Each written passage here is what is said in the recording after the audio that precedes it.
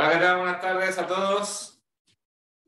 Hoy tengo el placer, el gran placer, de presentarles a mi hermano académico, Enrique Macías.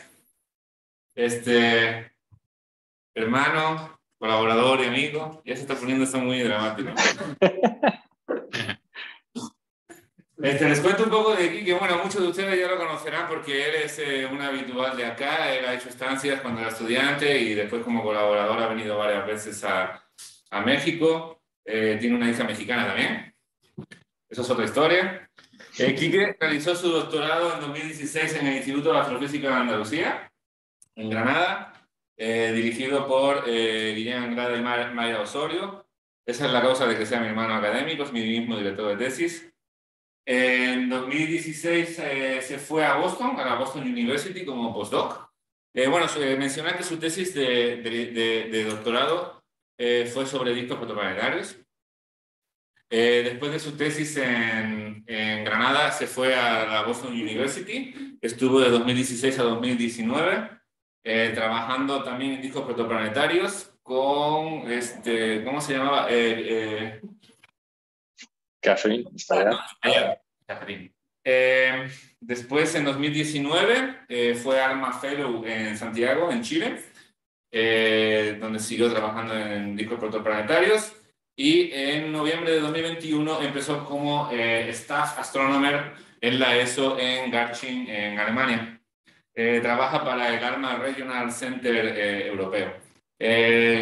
Como he mencionado, Quique es un colaborador muy cercano mío y él ha hecho muchos estudios de formación planetaria en discos protoplanetarios, con ALMA, con VLA, y hoy les va a contar una historia muy bonita sobre este tema. Gracias. Gracias. Should I speak in English? I've prepared everything to do it in English, but... Como tú quieras. Okay, I'll do it in English then. Gracias, yeah, thank you very much for inviting me. It's really a great pleasure to be, well, it would be a great pleasure to be there, but it's a great pleasure to still be there virtually. And yes, I'm going to talk to you about closer look to the building blocks of planetesimals. So characterizing the dust content, which are the building blocks of planetesimals and planets of protoplanetary disks. And yeah, I'm listing here most of my collaborators. You can see Carlos is right up there, and you'll see also some other familiar names of people that used to be there a while ago, like Osmar, Anibal, and also Karina. And so first, let me give you some background. I think most of you will probably know that planets form in protoplanetary disks. These are circumstellar disks of gas and dust that rotate around young stellar objects. But this process is actually very complex because, as you can imagine, we start from dust particles that are micron sizes, like in the interstellar medium. And somehow they have to grow and form things, bodies, solid bodies that are larger than the radius of the Earth. So this is a process that spans various orders of magnitude in size and also in time. So it's actually quite complex. But basically the dust content of protoplanetary disks will set the most basic initial conditions for this planet formation to happen.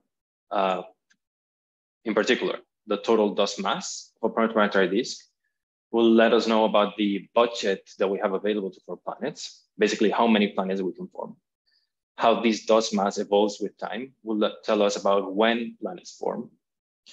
How this dust mass is distributed across the disk will tell us about where planets form in the disk, and that will therefore tell us what things about the composition of these planets and their atmospheres and so on.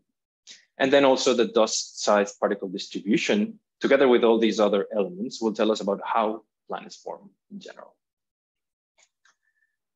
So how do these particles grow from these micron sizes in the ASM to these huge bodies? We know a lot of the ingredients and all of the physical processes that go into this process. We have, for example, processes involving the interaction between the dust particles and the gas. The gas in protoplanetary disk will see the effects of the thermal pressure, and therefore that will affect the force balance and that will affect the dynamics of the system. Dust particles, however, once they become big enough, they will not see the effects of this thermal pressure. So that can create basically a drag force on the gas onto the dust particles. This will basically result on the particles tending to move towards the regions of high pressures. So in the radial direction, we have high pressures in the inner parts of the disk. So this causes what we call radial drift. But these particles when they achieve sizes of about a millimeter, they will tend to move towards the inner regions of the disk. And then in the vertical direction, we have higher pressures in the midplane. So also the large particles will tend to settle into the midplane, which we call dust settling. Then we have other processes that involve the more chemical interactions between the dust particles and volatiles in the disk that can freeze or sublimate on the surface of the grains, depending on the temperature of the disk. And these ices freezing and sublimating can then alter also the physical properties like the stickiness of the grains, and also can alter the optical properties of the grains.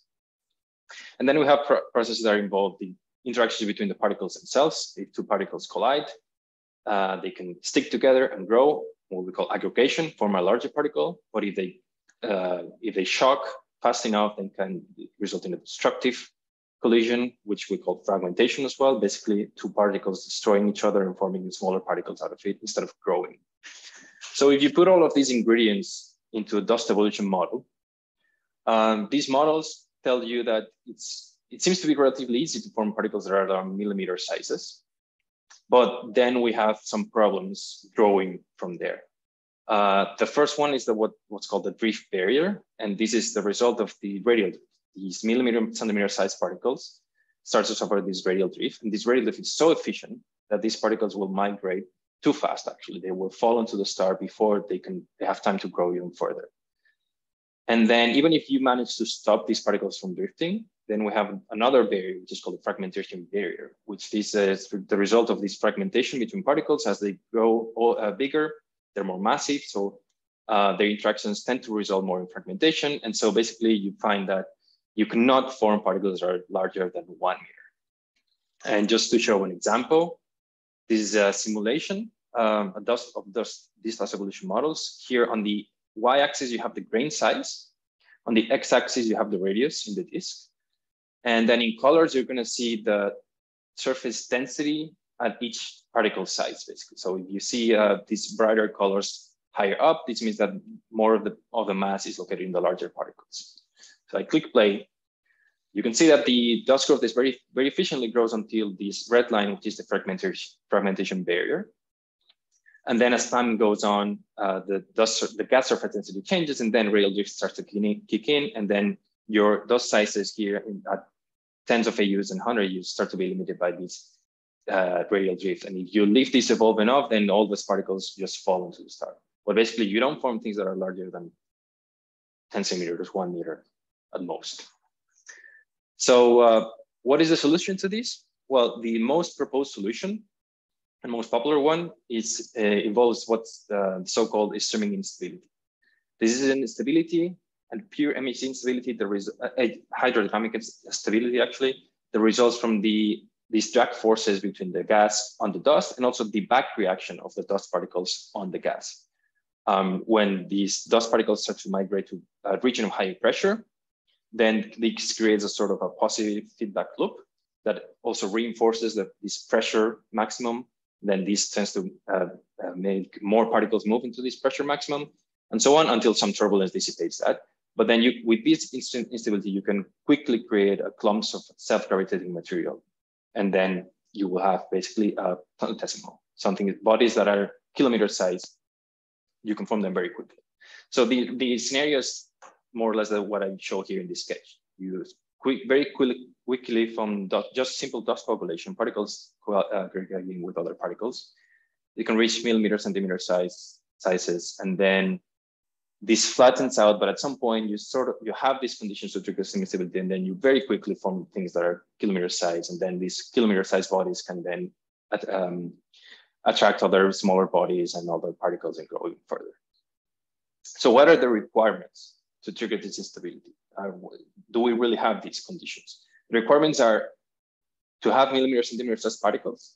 The reason for this is because these are the particles that are more sensitive to these gas drag forces. And then we also need to have local dust to gas mass ratios. So the abundance of dust compared to the gas needs to be close to 1 locally. That means in the near plane, in the region where you want this disturbing instability to happen.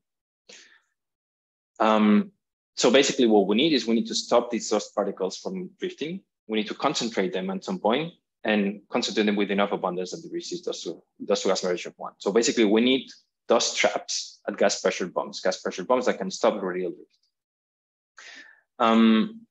So how do we know if we see these gas pressure bombs? So for this, let me first show you this drawing that shows what I was telling you about the distribution of the dust particles in the disk, that the larger dust particles tend to migrate inwards, and then they also try to migrate to the disk midplane, while the smaller particles can be left in the outer disk and in the disk atmosphere.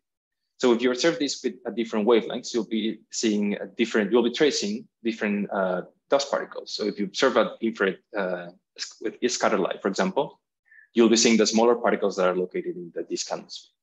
If you want to reach these millimeter, centimeter sized particles that are located in the midplane, which is also where planets form, you need to observe at 2 millimeter, centimeter continuum. So basically you need to go to radio, ALMA, VLA. So if we have these dust traps at gas pressure bombs that are helping us form planetesimals, when we observe these 7 millimeter, centimeter wavelengths, what we should see is that we should see small scale substructures in their emission. Now, do we see these things? Well, do most of you imagine? Yes, we do see these small scale substructures. This is just a gallery of some of the most popular disks. This is actually outdated. This is from 2020. There are even more disks now. And in fact, in here, I'm also including some scatter light observations that do show some substructures, but what the origin is the same one or not is debatable. But you can see that disks do show a variety of substructures: rings, gaps, cavities, spiral arms, these axisymmetric vortices or horseshoes. However, the question is, are these really dust traps? And if they are, can they trigger that similar instability? Do they have these conditions that we need to have? And in order to answer these questions, what we need to measure is these two things: the dust particle size distribution, to know if we have the particles that are the right size. And we need to measure the dust surface density across the disk to know if the dust particles are accumulating and if they're accumulating to the gas to dust mass ratios that we need. So how do we do that? So one of the best tools to do that is using multi-wavelength observations in the submillimeter. The reason for this is because the spectrum of the dust thermal emission is basically going to be a function of the dust temperature, the optical depth at the frequency you're observing, and also the albedo. I put it in brackets because sometimes in some cases you can discard it, you can forget about albedo. You can then separate the optical depth in just the dust surface density and the dust opacity at that wavelength or frequency. So this becomes a function of temperature, density, and opacity. Now, the good thing is that if you assume some dust composition and you assume some dust particle size distribution, like following a power law with some slope, which is what everyone does, with just a single parameter, the maximum gray size, you can then get a dust opacity law that will give you the dust opacity and the albedo at any frequency. So then these functions becomes a function actually of just the dust temperature, dust surface density, maximum grain size, and the observing frequency. The observing frequency, you know, so you have that if you observe on multiple wavelengths, you'll have a function that depends on three of these three parameters, and you can try to determine. So this was done classically some years ago already, before ALMA. When this was done in the early times, usually the assumption was that the emission was optically thin. And if you do this, then this becomes even simpler because the spectral index of the emission, so assuming that the emission is a power law with frequency, this alpha spectral index will be simply 2 plus beta, where beta is the spectral index of the dust opacity. So how assuming that the dust opacity is also follows a power law. So with the spectral index of your emission, then you can determine this beta, and then this beta will be a function of maximum grain size if you assume some grain composition. So by simply measuring the spectral index between two wavelengths, you can get an estimate of the maximum grain size. That sounds really easy, and this was done. And for example, in this case, they measured this variation of beta here on the right plot with radius. And then they determined that the maximum grain sizes were varying between 1 millimeter and 1 centimeter in the inner disk. So this would mean that grains are millimeter centimeter sizes, which is what we need. That's good. As you can imagine, the disks are not optically thin, and I will talk more about this. But first, let me go through another option to measure the grain sizes, which is the submillimeter polarization observations. I'm not a polarization expert, so I'm not going to go into a lot of detail here. But basically, the polarized signal, the polarized emission of the dust thermal emission has been seen that is dominated by scattering. So if it's dominated by scattering, then by measuring how the polarization fraction changes with wavelength, you can estimate the maximum grain size. And this is an example case. This is HC1C3296, a protoplanetary disk, and these are the polarization vectors. And just by taking this polarization fraction, you can estimate what's the maximum grain size. And the thing is that the grain sizes that one would get from these polarization observations are actually smaller, between 100 and 200 microns. They cannot reproduce these with particles that are larger than millimeter centimeter, at least in the simplified way, in the simplified analysis that has been done so far. So we seem to have this conundrum. What's the dust particle size? It's 2 millimeter centimeter, which would allow us to form these planetesimals via streaming instability. Or are they 100 microns, which would mean that we need another mechanism to form planetesimals. As I said, the disks are not optically thin. So there are many caveats here. As I said, the disks are not optically thin. If they're not optically thin, then self-scattering starts to become important, which was neglected for many years. And also, as I showed, the disks are not smooth. They have substructures, which means that the surface density will vary across the radius. The particle size in principle should also vary. So high resolution is important. You need to do this analysis with high resolution in order to be able to take into account all of these effects. There's another problem currently with the characterization of the dust content of the disks, which is related actually to the dust mass, so the bulk mass of the protoplanetary disks. So classically, the dust mass has been measured with just a flux, some millimeter flux. If you assume that the disk is the emission is optically thin, you assume that the disk is isothermal, which is okay, more or less reasonable. If you get one flux, and you also assume some dust opacity, basically some composition, grain size, blah blah, you assume a number for the dust opacity. Then with just this simple equation, you can get a dust mass out of a flux, and assuming some temperature. So this has been done with ALMA, with many low resolution surveys of many star forming regions. And the results seem to be, when you compare them with the masses in exoplanetary systems, the results do not seem to be consistent. So in this plot, I'm showing in the y-axis is the mass either in dust or in planets. And in the x-axis is the stellar mass. So in red, I'm showing the dust mass measured in disk with this simple equation. And in blue, I'm showing more or less the masses of the exoplanets and the cores of the exoplanets or giant planets. So you can see that the mass in disks is actually lower than the mass in exoplanetary systems. So this doesn't make a lot of sense if these exoplanets will be formed out of these dust particles. So to propose solutions to these are that either planetesimals are already formed by 1 million years, and then these planetesimals being so big, you don't see them at millimeter wavelengths, or that there's a late and continuous infall of material on the disk that basically replenishes the material. So when you observe it, you see less material, but when you integrate over time, you get enough mass. However, as I said, these masses are estimated with this simple equation. As I said, the grain opacity will vary with grain size.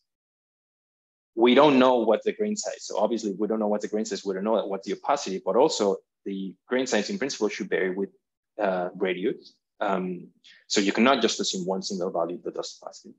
The disks are not optically thin, as I said, and I'll show you in a few minutes. And also disks are not isothermal. So all of these assumptions basically are incorrect. How much incorrect they are, we still don't know.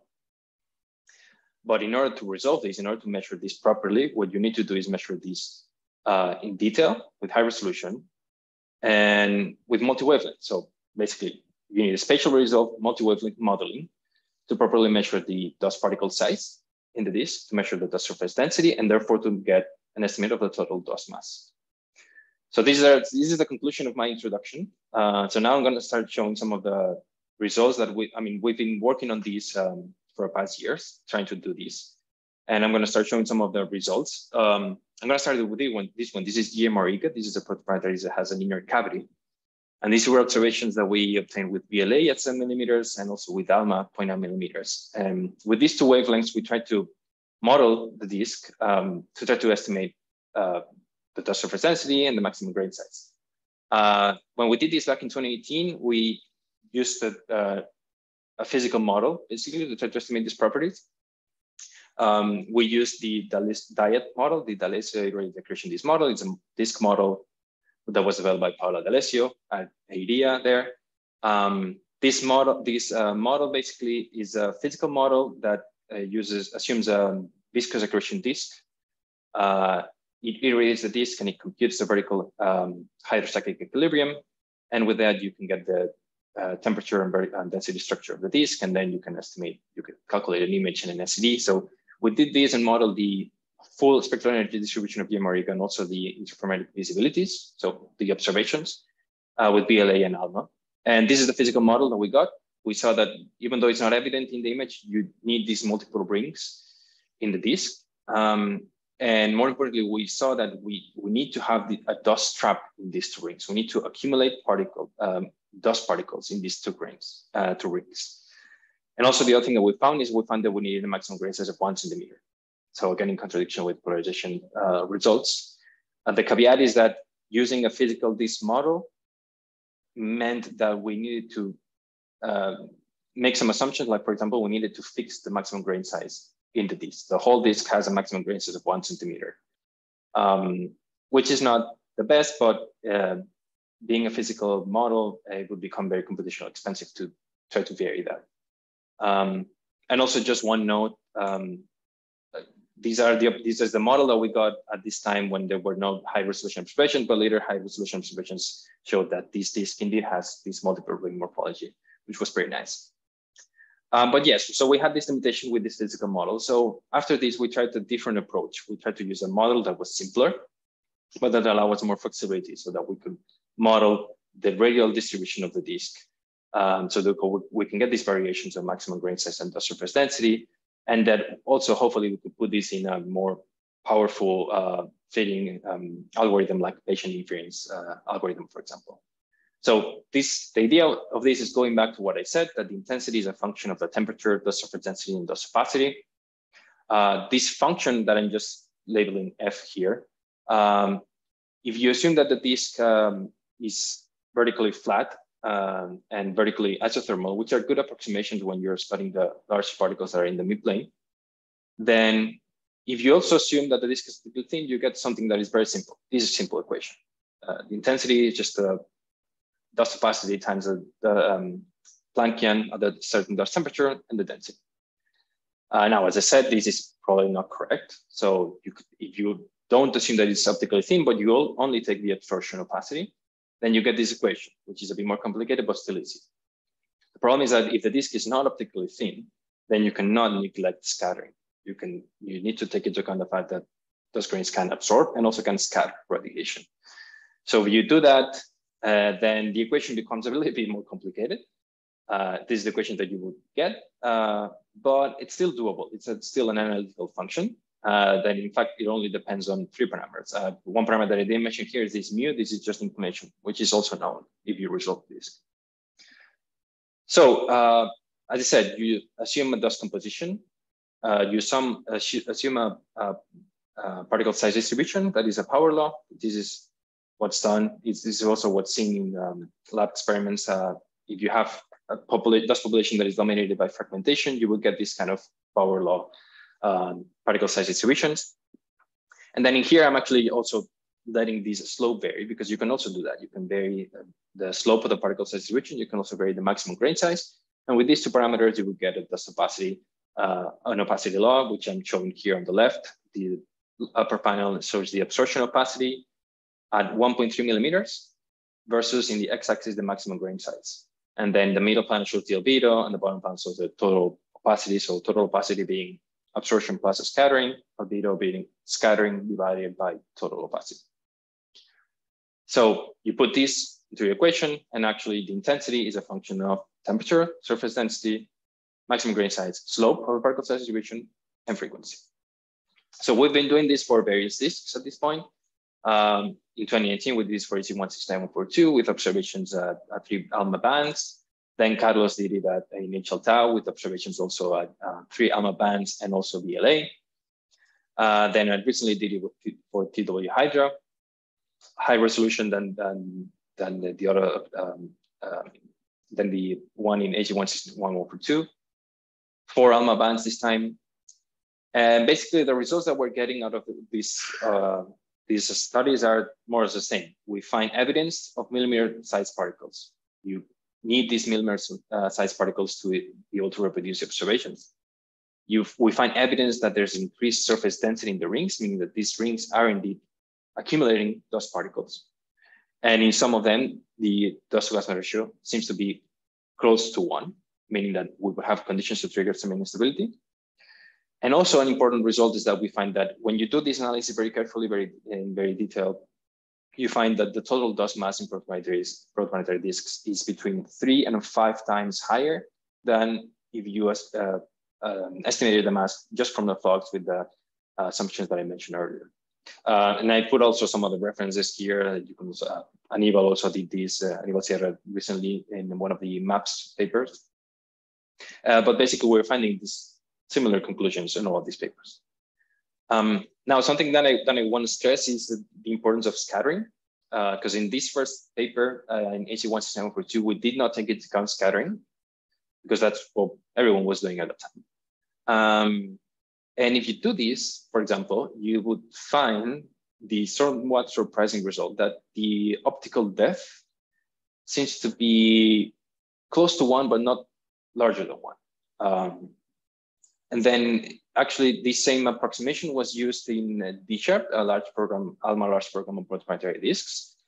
They were making these assumptions, similar assumptions without taking into account scattering and estimating the optical depth. And they were finding that the optical depth in some regions of this seemed to be a bit higher than 1, but it seemed to be close to 0.6. Like it seemed to be like the optical depth was capped at 0.6, which was suspicious, but there are actually physical reasons to think that this could be possible. For example, if these substructures, these rings, are indeed forming planetesimals when they reach a dust-to-gas ratio of 1.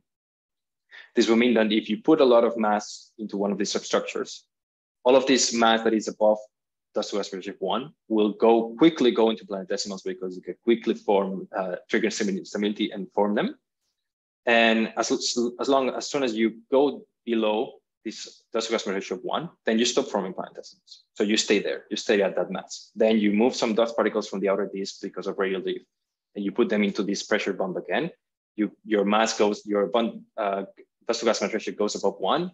You put that mass into planetesimal and you stay at 1. So there could be a reason to think that maybe the optical depth is universally 0.6 because universally we form planetesimals. However, as you can imagine, this is not right. If you take into account scattering, you find quite different results. This is a plot, for example, from Carlos' paper, initial tau. The solid line shows the absorption plus scattering, optical depth. The dashed line shows the optical depth only with absorption. And this is plotted in 2 different wavelengths at ALMA band 7.9 millimeters, and also with VLA at 8 millimeters versus radius. So you can see that if you only assume absorption, then you will get masses, you will get that the disk is completely optically thin with the VLA, and it's even optically thin beyond 60 AU at ALMA 0.9 millimeters. But when you take into account scattering, you see that the disk is completely optically thick with ALMA, and it's even optically thick at VLA in the inner regions. Again, in TW Hydra, the same thing. If you take into account scattering, if you do this properly, you will see that actually even at 3 millimeters with ALMA, the disk is optically thick. It's optically thick, completely optically thick in the inner 20 AUs, and it's optically thick also in the rings in the outer disk. So this is one important conclusion that we're finding in all these studies also, is that the disks are optically thick at 3 millimeters. So this is important because this means that if the disks are optically thick, we cannot properly constrain the mass because of this high optical depth will be hiding a lot of the mass in the disk. So we need to go to longer wavelengths. We need to go to longer wavelengths to be able to trace optically thinner emission and be able to measure the full dust mass of disks. So the only observatory that can do that right now is the VLA. And so that's why we have currently this VLA large program that is called VSHARTS, VLA survey at high angular resolution of these substructures. That Carlos and I are working on it. For now, we have 180 hours allocated, more or less, on two sources, GMRIGA and TW-Hydra. The goal is to obtain images that are 0.06 executive resolution, so high resolution similar to the one that we can get with ALMA, but at 9 millimeters. And then we're also getting additional data at other bands to be able to subtract the free emission. And the scientific goals are to estimate the dust mass, the density, and the particle size distribution of these substructures, the way I was telling you. Use this information to analyze the origin of these substructures and also the role that they play in planet formation. And also, since we're going to be tracing optically thinner emission, we're going to be able to see if the high optical depths are actually hiding some additional substructures. Right now with ALMA, most disks appear to be very axisymmetric, which is also a bit surprising from the theory point of view. So with observations the longer wavelengths, we might see if there are finer asymmetries hidden in these disks. And also a secondary goal is to actually study the ionized gas traced by this peripheral emission and study also disk photo evaporation. So the status right now is that we have basically completed observations of one of the disks, GMRIGA. The observations for the other disk will still take some time. But the data reduction of GMRIGA we're starting now. And this is a preliminary image, only with 50% of the data. And this is just data right out of the pipeline. But we can see that on the left, this is the ALMA image. On the right is the VLA image. We can see that we're recovering the double ring morphology very well. So once we have all the 100% data and we have a proper reduction done carefully, I think we will improve this image a lot. So stay tuned for that. Another point that I want to emphasize also is the importance of this ionized gas. This is going to be a secondary goal of this VLA large program of VSHARTS, but it's actually very interesting because with this peripheral emission, you can trace the ionized gas, which can trace either a radio jet or also a photoionized wind. And this photoionized wind is very interesting because it can trace, it can tell you a lot of information about how the gas in protoplanetary disks disperses. So by observing, for example, this is a paper that we did in 2016. We observed GMRIGA, a lower resolution at 3 centimeters. And in contrast here, I'm showing the free emission, which we saw that we could resolve in actually these double directions, like one direction on the same morphology at the disk, and then another emission component that was perpendicular to this. So the one perpendicular we attributed to a Brady jet, but the one on the same direction as the disk, we attribute to a photoionized wind. So with this, we could constrain the amount of high energy radiation impinging on the disk, which is then a very important ingredient for these photo operation models that can tell us how this disperse. So with the large program, we'll have new observations that will improve actually this same disk with better sensitivity, better angular resolution. So this will also be a very interesting result, I think. So I'm telling about this VLA large program that we need 200 hours just to do 2 protoplanetary disks. Is there nothing else that we can do? Are these too optically thick with ALMA? Well, the answer is hopefully no. So hopefully you can exchange quality for quantity. And so this is, for example, something that we're exploring. This is a project actually by Carlos. So I'm not going to spend a lot of time here, but we're exploring this with a lower resolution survey with a VLA at 7 millimeters. That we can do more disks, not resolving everything, but hopefully we can still get a lot of useful information. And we can also, comparing the disk sizes with ALMA and VLA, we can get interesting results about radial diff, estimating the maximum grain size. The PI of this project is Carlos. Karina Malco is right now working on the analysis of the data. These are not the real observations. These are the ALMA observations. And the disks that have these green squares are the ones that we have observed with VLA. And another approach, this quantity versus quality, is to, instead of focusing on just ALMA observations, trying to model the full specular energy distribution of the disks, because that in principle should have more information. And for that, you can use a physical model like the one I was explaining in the beginning, DIET, the physical model developed by Paola D'Alessio. The problem with this is that if you want to do this in large samples, that you can do this because we have SEDs of huge samples of protoplanetary disks. But if you want to do this in these large samples, the problem then becomes the computing time. This physical model takes about 1.5 hours to run. So you cannot do this in a proper statistical analysis for this huge sample of disks. So something that we did to try to solve this issue, well, this was mostly led by Álvaro Rivas, when we were both postdocs in Boston University, is to train a neural network, an artificial neural network, with tens of thousands of models that you run. And then you train this artificial neural network to, based on the input parameters, provide you an SED. So he did that with, I think, 70,000 models that we run in the cluster there. He was able to train this neural network with up to a precision of about 5%, which is less than the usual error bars that we have for photometry. So that's great. And then you go from having to wait 1.5 hours to run this model to just wait microseconds. So then you can put these into an MCMC, for example, and do this in a very robust statistical analysis. And you can do this for a huge sample of disks, and you can get things like this. This is a plot of analysis of only 23 disks in torus, but this is the dust mass in these disks, and this is the histogram of the disks. So you can do this with huge samples. So this is what we did in 2020. This was the first paper where we presented the neural network. And now another, the main result at that time was that dust masses were indeed higher, because with this physical model, you can take into account the fact that the disk might be optically thick and might be hitting a lot of mass, and you're going to be doing a proper computing of the vertical disk structure and so on. So we were finding masses that were about 3 times higher. But now another graduate student at Boston University, well, actually, she just defended her PhD, but sadly she went into industry, data science.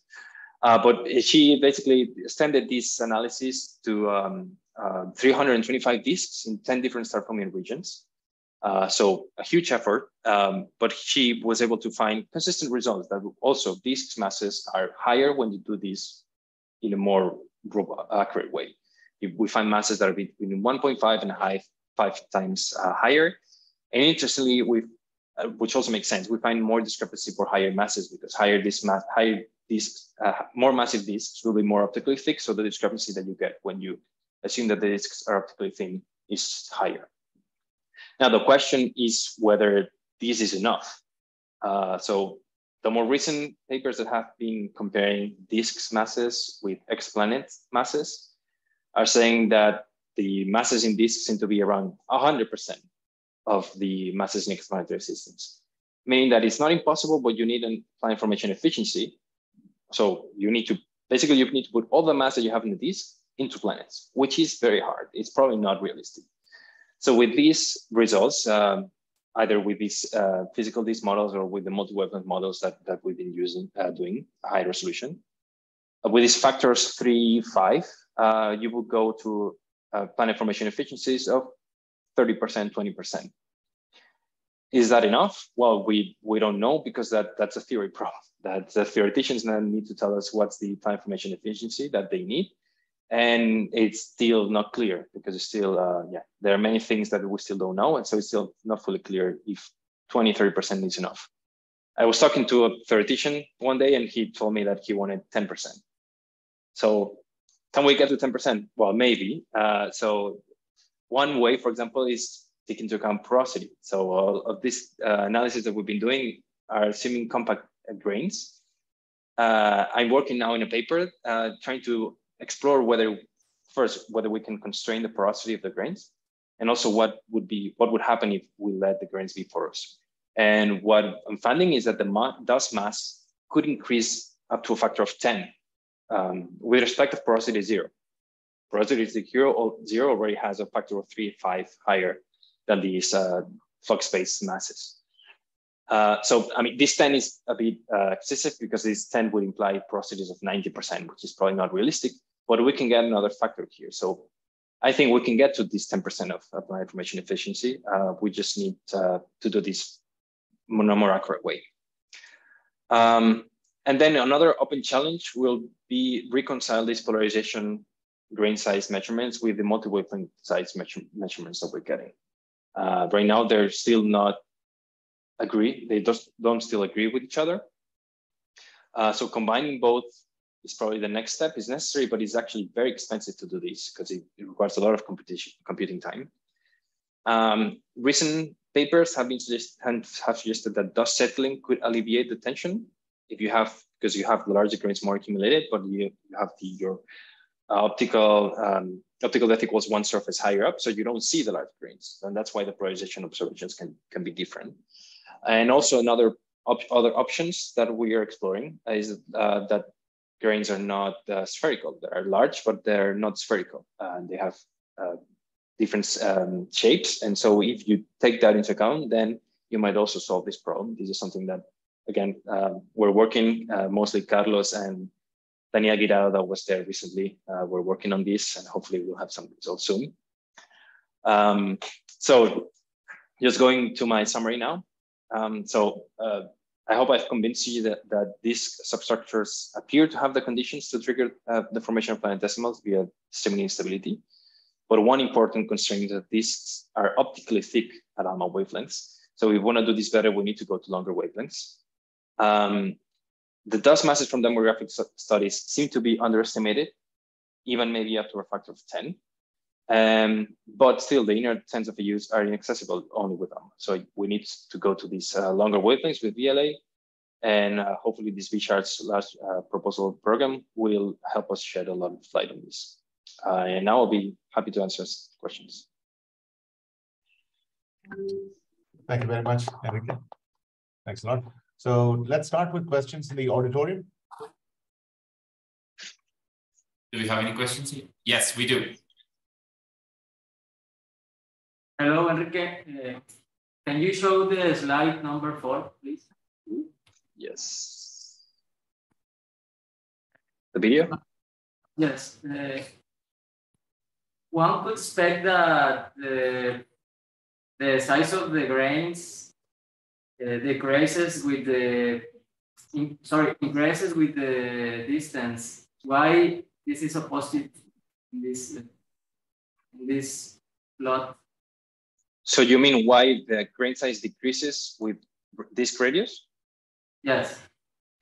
Yeah. So there, I think there's two things there. One is just dynamical timescales. In the inner disk, things happen faster because the dynamical time is lower, and also you have higher densities. And I think that higher densities allow you to have more collisions and reach larger sizes.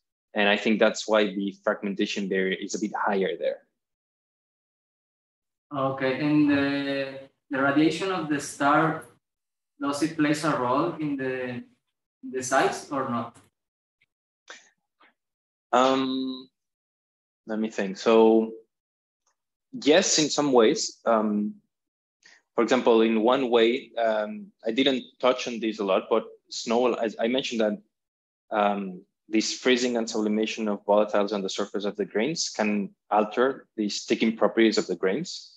In principle, this is believed to be the case, and it's believed that, for example, Jupiter formed beyond what we call snowline, which is the distance at which the water could be in ices in the floor, well, the solar system in the protoplanetary disk. Because after that distance, you have all the water in ice, so you have first more solid mass, and second, also the grains in principle are supposed to be more sticky when they're surrounded by ice. They can, when they collide, they can aggregate more easily. So past the snow line, you get higher chances of forming planets and more efficient dust growth. And where this snow line is located will depend on the irradiation of the star. So warmer stars, more brighter stars, and more warmer, they will tend to have this snow line farther out. So, for example, you cannot form, in principle, you cannot form giant planets in Herbig stars, so intermediate mass stars. You cannot form them at 10 AUs, for example, because the disk is too hot. You could not form them, at least be assuming instability. So formation scenarios there have to be different, like gravitational instability, for example. Other ways in which the stellar radiation could affect this is, for example, also changing the ionization fraction of the disk. If you changes in the ionization fraction will result in changes in turbulence, in MRI turbulence. And that can also change the pressure distribution in disk. You can allow the formation of pressure bumps, which can then form larger grains and so on. And then I think in principle, you could also affect, the ionization fraction could also affect how efficient the sticking of the grains is. But this is something that hasn't been explored a lot because it's complicated. You need to model the dipole of the dust grains and see how that affects the sticking properties. And that's complicated, but I think in principle that could also affect. Thank you very much. You have Aina? Hi, Enrique. Very nice talk. Hey, thanks. In the slide of where you show the DMR VLA data. This one? This one? Yes. So the ring at 9 millimeters is like, it has lots of substructure. What's the origin of this substructure? Do you think could be related to a planet or something? So the origin, I don't know, but indeed, I mean, indeed, it is this inner ring. It looks very clumpy in the VLA image. Some of this is noise, but some of it is real. We did see it in my 2018 paper. This is much lower sensitivity. This is with VLA at 10 millimeters, much lower sensitivity, but you could already see that this side of the disk was brighter. And also with ALMA, this side of the disk is brighter. It's actually easier to see that in low resolution than in high resolution. So this asymmetry is indeed real. And I do believe that this disk is substructure, has some substructure in it. In particular, it has a bright clump here that is hidden in the ALMA observations because of the high optical depth. Now, the origin, I don't know. Something very similar was also seen in HL Tau in Carlos' paper, where the VLA observations have actually, it's missing. No, I don't have that plot, but maybe you can more or less see it here. There's a clump there. And Carlos proposed that maybe there in this ring, some planet was forming in this ring because the material was accumulating there. And maybe this was sort of the beginning of the clump of this planet. Something similar could be happening in IRyA, but right now I don't have an answer for that. Hopefully when we get all the data and we can do the data reduction properly and the imaging properly, and we have a robust image that shows the asymmetry, we can then start exploring formation or different origins for this. Can I say something? There is also another one from your paper of HD and 6, where you I forgot about my own papers. LA, we were not very sure it was real, but it was confirmed later by ALMA. Yeah, I'm pretty sure it's real there as well. I don't have the image here, the VLA image, but the ALMA high resolution image is this one that I have in the first slide. So this we observed this with VLA as well, and we also saw a clump here, which you do see with ALMA here as well. In this case, you do see that the inner ring with ALMA is very clumpy. This observation here is at 1.3 millimeters, and this is at 3 millimeters. This is an observation that I have got and I haven't published yet, but I should.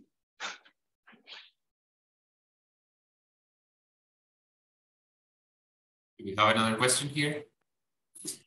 Can I ask one question? No. Yes.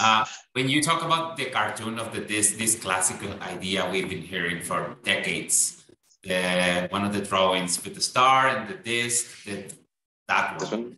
So how can you explain whenever you have this rings instead of a whole disk? How is the dust distributed? Also, it is also larger grains are in the inner rings and the smaller. So how is that?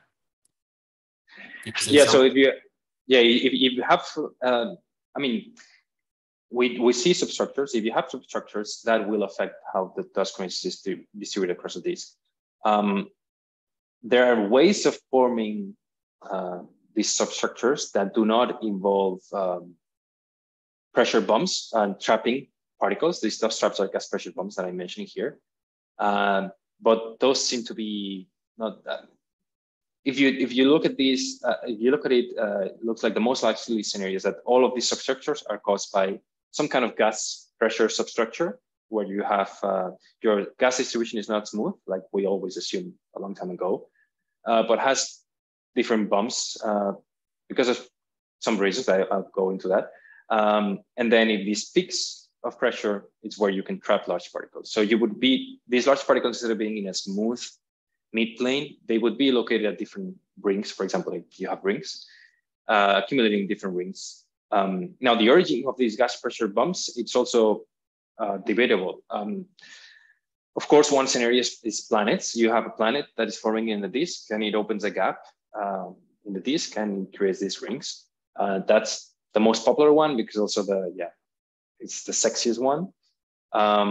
But in fact, it's probably unrealistic to assume that all of these substructures that we're seeing are caused by planets, because for example, in these disks, like this one that have these, we're talking here about these gaps and rings. These are hundreds of AUs, and we don't expect so many planets to be formed so far away from the star. And also, we are seeing a lot of substructures even in very young disks, where maybe we could form some planets, but we don't expect all of them to have planets at this age. So I think the most likely scenario is that some of these substructures are formed by planets, but we must have other physical mechanisms that do form substructures as well. And there are various options. For example, you can have magnetohydrodynamical winds that are driven by the magnet. So interaction between hydrodynamics and magnetic field of the disk. And you have these winds that arise from the surface of the disk. And if you have just a tiny bump, then this bump will grow deeper, and you'll form a ring and a gap. You can have also substructures because of snow lines, as I was mentioning. If you have a snow line where ices start to freeze on the volatiles sort of freeze on the dust vessel of the grains, that changes the properties of the grains. You can have larger particles, and you can have also gravitational instabilities. If the disk becomes gravitationally unstable, you can have, for example, spiral arms. This, for example, the scenario that's been proposed for this guy here, something. It seems to be gravitationally unstable, and that's what seems to be forming these spiral arms. So you can have many ways of forming these substructures. The most promising ones, I think, are planets. A lot of these must be planets, but also I think things that are more universal than planets need to be happening, like, for example, MHD effects. We don't have any questions here at the auditorium. Okay, thanks, Jesus. Do we have any questions on the Zoom? Let's see some hands. I only see your hands. Yes, I did have a question, but I was trying to be polite and wait for others. Okay, well, if no one else is raising their hands. I had a question about, a comment about slide 11, where you talked about the fact that there could be other effects that you're not, so this expression and this plot, you admitted, and I like that this was an admission coming from someone who knows what's going on, that, the opacity, there's many other things that can affect the opacity, which are not yet included in this. One of those I wanted to mention was there's a paper by Lapo Fanciullo from 2020, which discusses the fact that if you have laboratory analogs of similar-ish dust, it turns out that the low temperature opacities are very, very different in the sub-millimeter and the radio. And that can actually increase your dust mass estimates by up to a factor of 20.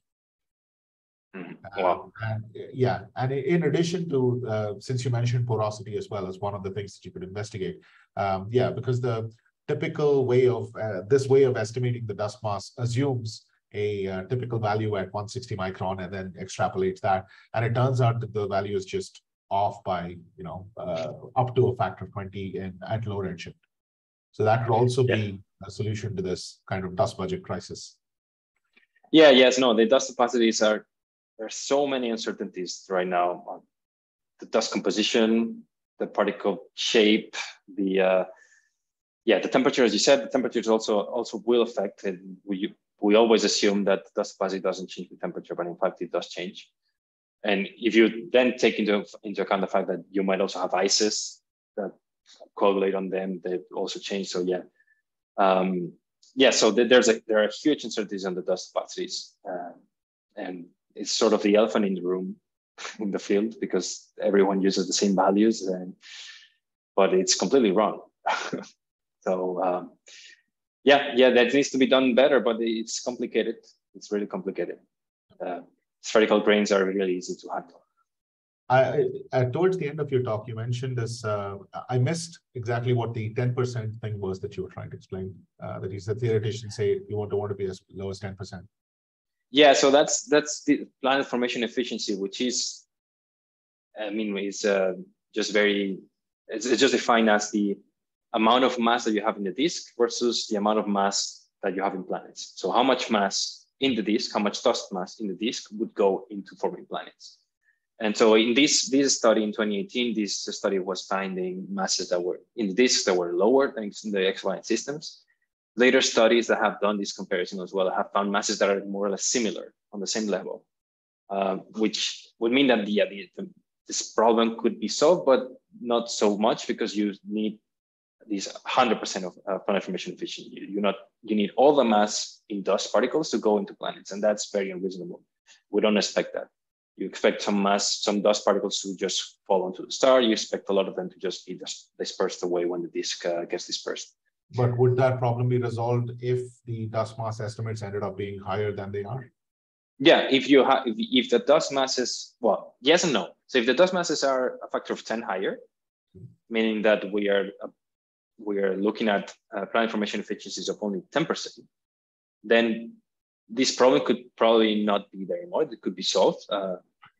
However, these masses would also be very high, actually. And it's unclear if we should be seeing a lot more disks being gravitationally unstable if they were this massive. So that's actually another argument that is used to say that the dust masses that are estimated this way cannot be too far from reality, because if they were much higher, then disks could become gravitationally unstable if you assume some dust to gas mass ratio, because the mass is dominated by the gas. Right. And that's a huge uncertainty as well. Personally, I think that we are underestimating the masses, but I do think that also planetesimals must be forming very early. And there are other evidence in favor of that. For example, the fact that disks that are only 1 million year have rings and gaps, and a lot of them are, or some of them are probably formed by planets. So we do find evidence of planet formation early.